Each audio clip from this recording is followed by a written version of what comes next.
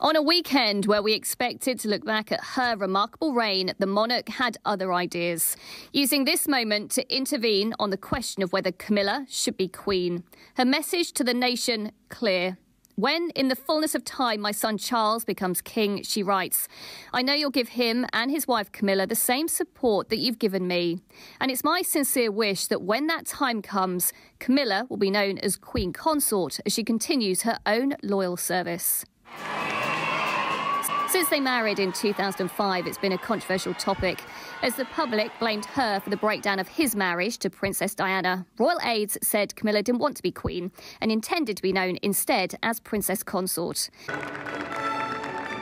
Doing up to 200 engagements a year, she certainly settled into what's expected from royal life. A close working team, the prince clearly grateful for her support.